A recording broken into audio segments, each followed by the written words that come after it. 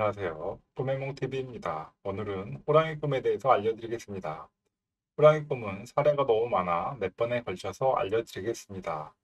꿈에 호랑이와 싸워서 이기는 꿈은 하는 일이 때때로 성사된다는 암시의 꿈이며, 호랑이를 타고 다니는 꿈은 높은 지위에 오르거나 든든한 협조자를 만난다는 암시의 꿈입니다. 호랑이 관련하여 꿈해몽 사례가 많아 호랑이 관련 꿈을 오디오북 형식으로 읽어드릴 계획입니다. 들어보시고 간밤에 꾸신 꿈과 비교하여 꿈을 해몽해 보시기 바랍니다. 자세한 사항은 더보기란을 확인하시고 궁금증은 댓글로 문의하시기 바랍니다. 감사합니다. 호랑이 형상이 또렷하게 보이는 꿈. 호운을 맞아 금시 발복하여 출세하게 된다. 만남, 희망, 희소식 등의 길조이다. 호랑이 고양이 등이 지붕에 올라가 내려다보는 꿈. 어떤 권력가가 해를 끼치거나 억압을 가할 일이 생긴다. 호랑이 사자 등의 머리를 얻는 꿈. 큰일의 중요한 부분이 성사되거나 권리와 명예를 얻으며 우두머리가 된다. 호랑이가 날뛰면서 으르렁거리는 꿈. 집안을 비롯하여 신변은 시끄럽고 어지러운 일이 발생하여 손실을 보거나 장애가 있게 되며 집안이나 직장 등의 말썽이나 다툼, 불상사가 따를 것을 암시하는 흉몽. 호랑이가 늙어 쇠약해 보이는 꿈. 호랑이가 늙어 쇠약해 보이는 꿈을 꾸게 되면 권력 사일, 심신쇠약, 지배력 감퇴 등 전망이 없다는 예시다. 호랑이가 달려드는 꿈. 호랑이가 달려드는 꿈은 길몽입니다. 호랑이가 달려드는 것은 흥복이 자신에게 달려드는 것과 같습니다. 수험생이라면 합격을 할 가능성이 있습니다. 태몽으로서는 나라에 크게 이바지를 할 큰 인물이 태어날 태몽입니다. 호랑이가 도망치거나 두 눈에 불을 켜고 노려보는 꿈. 주위 사람에게 구설수나 미움을 사게 된다. 호랑이가 마구 날뛰면서 으르렁거리는 꿈. 안팎으로 시끄럽고 어지러운 일들이 발생하여 손실과 장애를 치르게 되며 집안과 직장 및 일신상의 말썽과 다툼, 불상사 등 좋지 못한 풍파가 따르게 된다. 호랑이가 멀리 도망을 가는 꿈. 호랑이가 멀리 도망을 가는 꿈을 꾸게 되면 자신을 피해 도망가면 하던 일에 실패하며, 호랑이가 도망가거나 노려보면 자기 세력권에 있는 사람이 구설수에 말려들게 되니 언행에 조심한다. 호랑이가 무서워 부들부들 떠는 꿈. 제3자에 의해서 정신적인 고통을 받는다. 호랑이가 방에 들어왔다가 금방 어디론가 사라지는 꿈. 호랑이가 방에 들어왔다가 금방 어디론가 사라지는 꿈을 꾸게 되면 아들을 낳을 태몽이지만 어른이 되기까지 기르기가 어려울 조짐이다. 호랑이가 방으로 들어오는 꿈. 호랑이가 방으로 들어오는 꿈을 꾸게 되면 훌륭한 인재를 낳게 될 태몽이거나 귀인의 방문, 일, 소유와 관계된 꿈이다. 호랑이가 변해 산신명이 되는 꿈. 부귀하고 번성하며 직장에서 승진하고 명예를 얻는 등 신분이 높아지고 입신양명하게 될 징조. 호랑이가 사람이나 짐승을 잡아먹는 꿈. 호랑이가 사람이나 짐승을 잡아먹는 꿈을 꾸게 되면 경쟁자와의 오랜 싸움 끝에 마침내 승리한다. 호랑이가 사자의 울음소리를 들은 꿈. 세상의 이목을 한꺼번에 받는 선풍적인 일이나 풍문 또는 출세의 지장 등 어려움을 겪게 될 징조. 호랑이가 산처럼 버티고 서서 큰 소리로 포효하는 꿈. 직장운이 트이고 명예와 발전 부귀를 성취하게 된다. 호랑이가 새끼를 낳는 것을 본 꿈. 사업이 잘 되어 번창하여 확장하게 되거나 한 단체나 조직의 휘하에 부하를 많이 거느리게 될 징조. 새 식구, 직원 고용, 출산 등을 암시하는 길몽. 호랑이가 안개에 쌓여 눈을 번뜩이는 꿈. 임기인이 되거나 사업가가 될 아들을 낳는다. 호랑이가 여자로 변하고 미소 짓는 꿈. 딸을 낳을 태몽이다. 또한 아이는 활달하고 조직의 우두머리 역할을 하게 되는 좋은 태몽이다. 호랑이가 역 또는 앞뒤에서 개처럼 따라다니는 꿈. 협조자를 얻거나 소망하는 사업이 잘 추진되어 대성할 수 있다. 호랑이가 예쁜 새끼를 낳는 꿈. 사업이 잘 되고 번창하여 확장을 한다. 한 단체나 조직의 장이 휘하에 부하를 많이 거느리게 된다. 사원 채용, 새 식구, 출산 기구 개편, 재산 증식 등이 있다. 호랑이가 옥 덩어리를 물어다 주는 꿈. 귀인의 도움을 받아 일확천금을 만지게 된다. 깊은 행운이 온다. 호랑이가 우는 소리를 듣는 꿈. 남의 시선을 한꺼번에 받는다. 알려지지 않은 새로운 사실이 드러난다. 호랑이가 자기 집 앞에 앉아 있는 꿈. 호랑이가 자기 집 앞에 앉아 있는 꿈을 꾸게 되면 가난한 신분이었으나 입신양명하여 여러 계층의 사람들 위해 우뚝 선다. 호랑이가 자신을 무는 꿈. 꿈속에서 호랑이가 자신을 물었다면 이 꿈은 돈이 따르고 승진하며 목적하는 바를 이루게 됨을 예시하는 행운몽이다. 호랑이가 자신을 피해서 도망친 꿈. 일반적으로 사업 실패, 권력 상실 등을 암시한다. 호랑이가 자신의 곁에 있는 꿈. 호랑이가 자신의 곁에 있는 꿈을 꾸게 되면 호랑이가 자신의 옆에 앉아 있으면 여러 부류의 사람들을 자신의 세력권을 거느리게 된다. 호랑이가 자신의 몸에 감긴 뱀을바위에 문대어 잘라버리는 꿈. 어떤 큰 세력을 꺾거나 협조자와 더불어 어떤 사업을 성취시킬 수 있다. 호랑이가 지붕 위에서 아래를 내려다본 꿈. 어떠한 권력가로부터 해를 입거나 압력을 받게 될 징조. 호랑이가 지붕에 올라가 내려다보는 꿈. 어떤 권력가가 해를 끼치거나 억압을 가할 일이 생긴다. 호랑이가 짐승을 몰고 가는 꿈. 호랑이가 짐승을 몰고 가는 꿈을 꾸게 되면 누군가의 도움으로 어려운 난관을 해결하지만 재산상의 손실을 입게 된다. 호랑이가 집안에 들어와 식구들을 해치고 살림살이를 부수는 꿈. 호랑이가 집안에 들어와 식구들을 해치고 살림살이를 부수는 꿈을 꾸게 되면 여러 사람으로부터 모함과 배신을 당하여 개인적으로 큰 손실과 곤란을 겪을 흉조다. 호랑이가 집안으로 들어오는 꿈. 부인과 새댁은 임신을 하여 옥동자를 낳는 태몽이다. 호랑이가 집안을 난장판으로 만드는 꿈. 사자나 호랑이는 성공, 권력, 단체, 큰일, 큰 사업체, 명예를 상징한다. 서양에서는 동물적인 본성, 공격성, 능력, 남성이나 여성 속의 숨은 자아를 상징한다. 호랑이가 집안을 난장판으로 만드는 꿈은 주위 사람들이 도와주지 않고 괴롭히는 것을 의미한다. 특히 윗사람이 비상식적인 행포를 부리는 바람에 큰 고통을 겪게 된다. 정신적 물질적 고통이 따를 것이므로 마음을 단단히 먹고 꿋꿋하게 견뎌야겠다. 호랑이가 집에 왔다가 사라지는 꿈. 태몽으로 태어난 아이가 일찍요절하거나 자라서 권력을 잡지 못하게 되며 성공을 이루지 못함을 예견한다. 호랑이가 집으로 들어오는 꿈.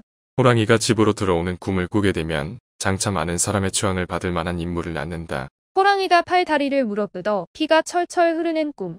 재수가 대통하고 마음먹은 대로 잘 풀린다. 재물, 돈, 물품, 먹거리, 선물 등이 생긴다. 호랑이가 품 안으로 달려드는 꿈.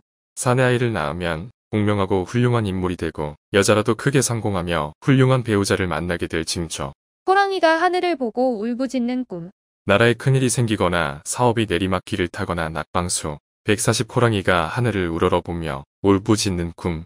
호랑이가 하늘을 우러러보며 울부짖는 꿈을 꾸게 되면 고신, 낙방사업 실패 온담이 깨질 위기에 처하는 흉몽이다. 모처럼 찾아온 기운도 눈앞에서 물거품이 된다. 호랑이가 하늘을 향해 울부짖는 꿈. 호랑이가 하늘을 향해 울부짖는 꿈은 좋지 않은 일이 생겨서 사업이 쇠퇴일로를 걷거나 시험 결과가 좋지 않음을 암시한다. 밖으로는 국가에 큰 변고가 생길 수도 있다. 호랑이가 화려한 금관을 물어다 노는 꿈.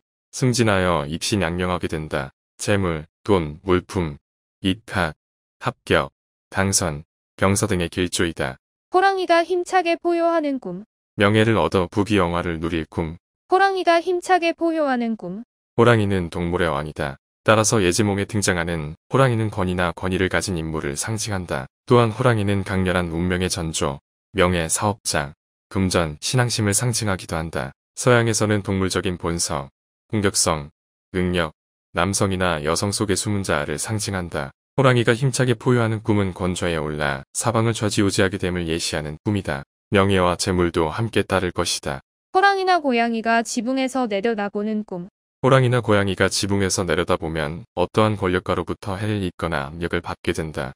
호랑이나 사자 등의 맹수와 싸워 이기는 꿈. 호랑이나 사자 등의 맹수와 싸워 이기면 시험, 사업, 벅찬 일 등이 바라는 대로 성사된다. 호랑이나 사자 등의 머리나 가죽 또는 모피 물품을 얻는 꿈. 호랑이나 사자 등의 머리나 가죽 또는 모피 물품을 얻으면 동업자나 재물을 얻게 된다. 호랑이나 사자가 우는 소리를 듣는 꿈. 남의 이목을 한꺼번에 받는다. 호랑이나 사자가 자기 앞에 앉아 있는 꿈. 입신양명하여 여러 계층의 사람들을 굴복시킨다. 호랑이나 사자가 자신 앞에 무릎을 꿇고 있는 꿈. 권력층 사람을 굴복시킬 수 있다. 호랑이나 사자가 자신을 피해서 도망치는 꿈. 일반적으로 권리 상실, 사업 실패 등이 뒤따른다. 호랑이나 사자를 때려 죽이는 꿈. 자기 일에 가로막던 장애물을 제거하고 이를 성사시키게 될 암시가 있는 꿈입니다. 호랑이나 사자를 피하여 도망치는 꿈. 호랑이나 사자를 피하여 도망치는 꿈은 태아가 유산되거나 권세를 상실하게 되고 일찍 사망한다. 호랑이나 사자에게 물리는 꿈. 하고 있는 일이 순조롭게 풀린다. 호랑이나 사자에게 쫓기는 꿈. 추진하고 싶은 일이 난관에 부딪힌다. 호랑이나 사자와 싸워 이기는 꿈. 호랑이나 사자와 싸워 이기는 꿈을 꾸게 되면 큰 사업을 성취하거나 권력층을 굴복시켜 목적 달성을 한다. 호랑이나 사자의 가죽 또는 호피 물품을 얻은 꿈. 신분이 더욱 상승하고 만인을 거느리게 되며 동업자나 재물을 얻게 될 징조, 승진, 명예, 뼈 등을 암시하는 길몽. 호랑이나 사자의 등을 타고 달리는 꿈. 권력자 공공단체 등의 도움을 받아 이를 성사시키게 될 암시가 있는 꿈입니다. 호랑이나 사자의 문장을 꿈에서 보게 되는 꿈. 호랑이나 사자의 문장을 꿈에서 보게 되면 위대하거나 용맹스러운 일, 권세를 잡는 일이나 작품 등과 관계된다. 호랑이나 사자의 우는 소리를 듣는 꿈. 호랑이나 사자의 우는 소리를 들으면 세상의 이목을 한꺼번에 받는 선풍적인 일이나 풍문 또는 출세의 지장 등 어려움을 겪게 된다. 호랑이들이 자신을 졸졸 따라다니는 꿈. 호랑이들이 자신을 졸졸 따라다니는 꿈을 꾸게 되면 누군가의 도움을 받거나 계획한 일을 추진해 나가게 된다. 호랑이라고 생각했는데 고양이라는 것이 밝혀지는 꿈. 호랑이라고 생각했는데 고양이라는 것이 밝혀지는 꿈은 가치가 있다고 생각한 물건이 가치가 없는 것으로 밝혀진다. 호랑이라고 생각했는데 나중에 보니 고양이로 밝혀진 꿈. 값어치 있다고 생각했던 물건이 나중에 알고 보니 아무런 가치가 없는 것으로 판명나게 될 징조. 호랑이를 그렸는데 고양이 그림이 되는 꿈. 우리나라 속담과 같이 계획은 크게 세웠으나 일의 성과는 보잘것없는 것이라는 표현이다. 호랑이를 끌고 다니는 꿈. 사람들을 마음대로 움직이게 하거나 큰 일을 성사시킨다. 호랑이를 끌고 다닌 꿈. 사람들의 마음대로 부리거나 큰 일을 성사시킬 징조. 호랑이를 따라 굴 속으로 들어가 보니 금은보화가 가득한 꿈. 뜻밖의 횡재를 하여 엄청난 재물이 생긴다. 은행돈, 목돈, 갯돈 등이 생긴다. 호랑이를 따라간 굴 속에 금은보화가 가득했던 꿈. 뜻밖의 횡재를 만나게 되어 많은 재물이 생길 징조. 은행돈, 목돈, 갯돈 등을 암시하는 길몽. 호랑이를 때려 눕히거나 호랑이가 도망치는 꿈. 호랑이를 때려 눕히거나 호랑이가 도망치는 꿈을 꾸게 되면 명예의 손상, 협력자의 배반 등을 암시하며 사업상의 거래와 계약이 취소돼 손해볼 징조다. 호랑이를 떨쳐버리는 꿈. 쫓아오는 호랑이를 떨쳐버리는 경우는 임신한 이의 유산. 호랑이를 바라보는 꿈. 호랑이를 바라보는 꿈을 꾸게 되면 스트레스를 받게 되니 좀 더 유연한 자세가 필요하다. 호랑이를 죽이는 꿈.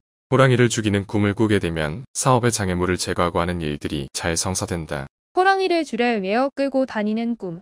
권력층에 있는 사람을 마음대로 조종할 수 있게 되어 자신에게 유리하게 이용할 수 있게 되고 큰 일을 성사시킬 수 있게 된다. 호랑이를 타고 가다 내리거나 그만 못한 짐승과 바꿔 타는 꿈. 높은 건좌에서 물러나거나 그만 못한 직권으로 옮기게 된다. 호랑이를 타고 가다 다른 동물로 바꿔 타는 꿈. 맡고 있는 일을 그만두거나 다른 데로 옮긴다. 호랑이를 타고 달리는 꿈. 권력과 돈을 거머쥐어서 출세할 꿈. 호랑이를 타고 대궐이나 큰 저택 등의 대문으로 들어가는 꿈. 태몽으로 소유자는 정당이나 단체의 추대를 받아 큰 기관, 단체의 우두머리로 출세한다. 호랑이를 타고 산꼭대기에 오르는 꿈. 호랑이를 타고 산꼭대기에 오르는 꿈을 꾸게 되면 어떤 기관의 장이나 정당의 당수, 한 나라의 통치자가 되는 길몽이다. 호랑이를 타고 하늘을 나는 꿈. 부귀공명하고 입신출세하여 세상의 명성을 떨치게 될 징조, 승진, 합격, 당선 등을 암시하는 길몽. 호랑이에 관한 꿈. 성적인 공격성, 욕구의 강렬함을 나타내는 꿈이다. 또는 권세와 명예를 가진 사람, 큰 사업체와 일거리, 벅찬 일, 사건, 단체 그리고 승리, 권리, 성공 등의 일을 각각 상징하기도 한다. 호랑이에게 덥석 깨물리는 꿈. 지위와 명예가 높아지고 부귀 명예와 안정을 얻어 입신출세하게 된다. 호랑이에게 물리는 꿈.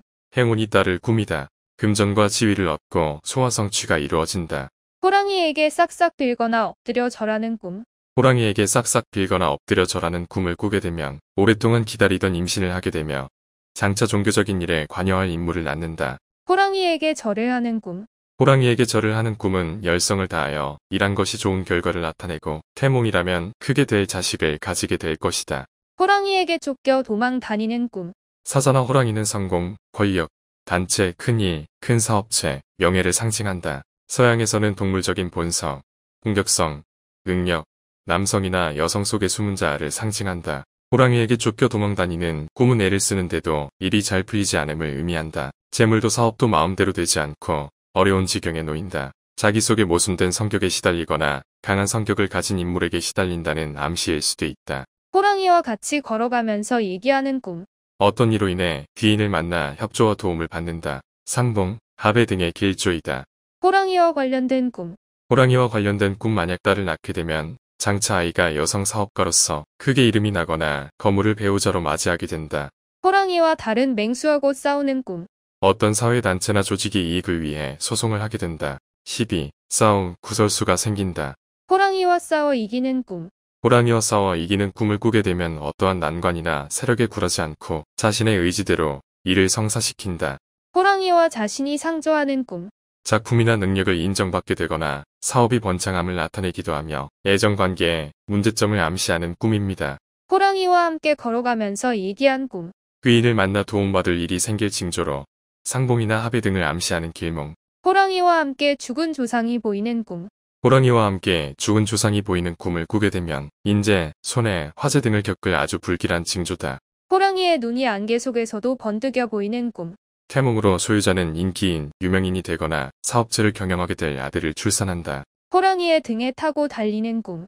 호랑이의 등에 타고 달리는 꿈은 돈과 권력이 당신 손안에 있게 되니 입신출세의 길몽이다. 좋은 기회가 찾아올 것이니 주저하지 말고 잡으면 되겠다. 호랑이의 울음소리에 무서워 떨며 도망치는 꿈. 사자나 호랑이는 성공, 권력, 단체, 큰일, 큰 사업체, 명예를 상징한다. 서양에서는 동물적인 본성, 공격성, 능력, 남성이나 여성 속의 숨은 자아를 상징한다. 호랑이의 울음소리에 무서워 떨며 도망치는 꿈은 사고가 생기거나 구설수에 오르는 등 좋지 않은 일이 생겨 몸과 마음이 모두 위축될 것을 의미한다. 재물의 손실도 따를 것이다. 혹은 질병에 대한 암시로서 신상에 주의해야 한다. 호랑이의 이빨이 빠지는 꿈. 기다리고 있던 일들이 잘 풀리지 않고 상당히 어려움을 겪게 된다. 실패가 온다. 호랑이한테 물리는 꿈.